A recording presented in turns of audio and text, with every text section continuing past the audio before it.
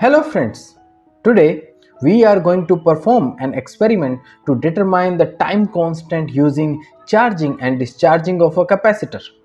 This is a very simple experiment. Just you have the circuit, you observe the readings and plot them and some basic calculations and this experiment is done. To perform this experiment we need a breadboard.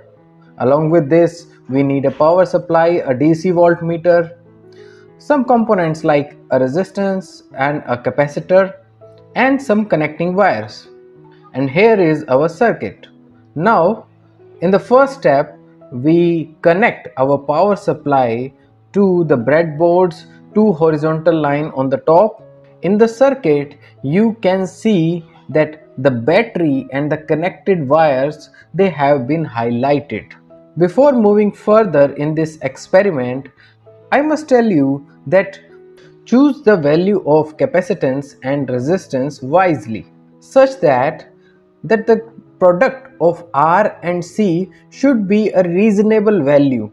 It should not be that small like 2, 4, 5 seconds and it should not be that high like 400, 500 seconds. In both cases you will face trouble while observing its readings. So this is a good combination and you can choose one like this or close to this. So I am choosing 100 kilo ohm resistance and 220 micro ohm capacitor. Also check what is written on your capacitor.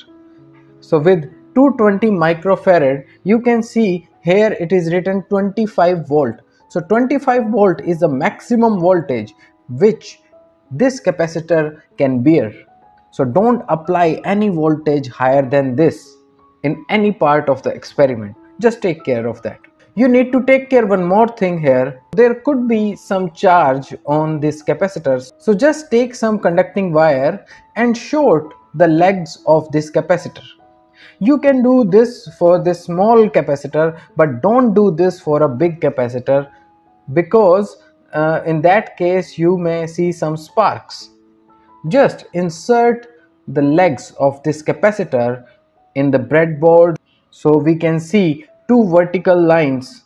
They have been highlighted with mild green color in this, and also in the diagram you can see that this capacitor has been highlighted. Now in the next step we are going to connect this resistor in series with this capacitor.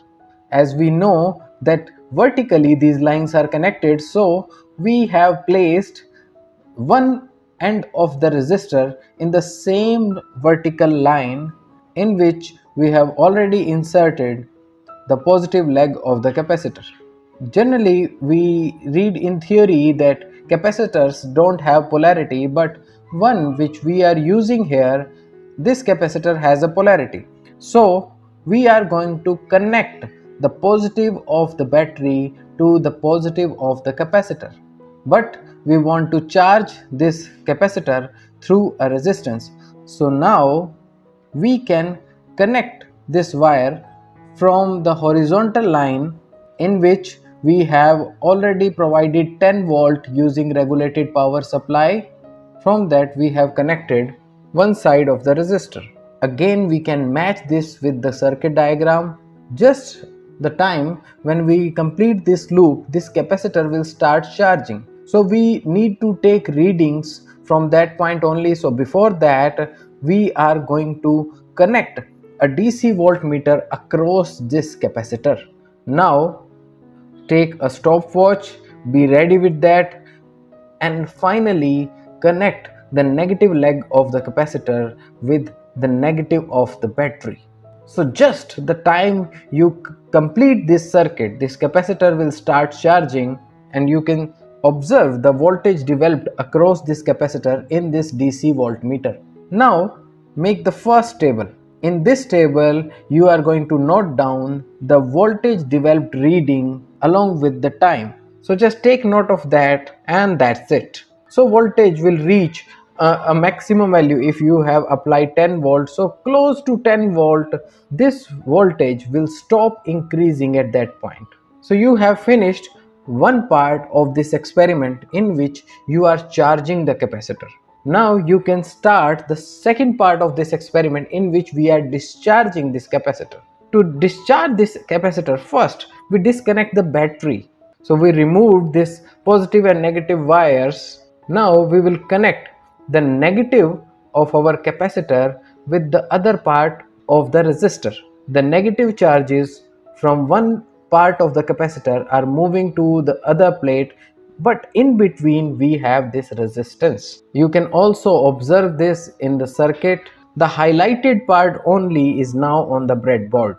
Again, just we connect the wire, so this capacitor started discharging, and we are going to observe this in the table 2.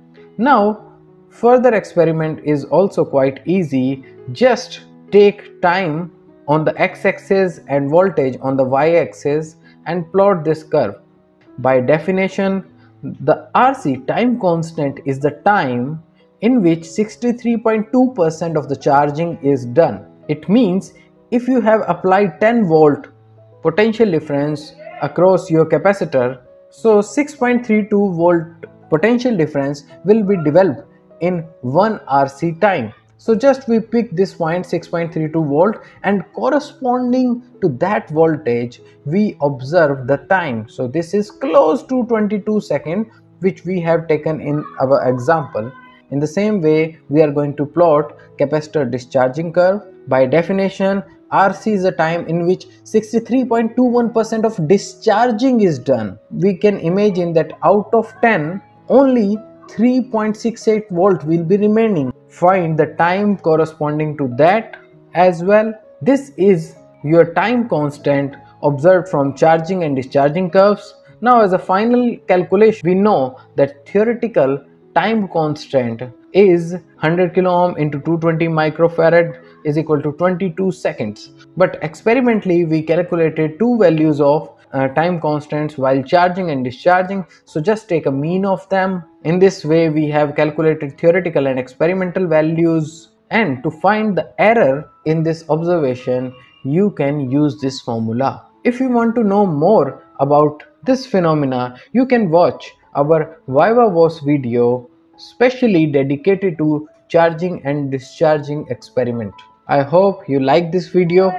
If you like this, please leave your comment and don't forget to subscribe to the channel. Take care. Have a very good day.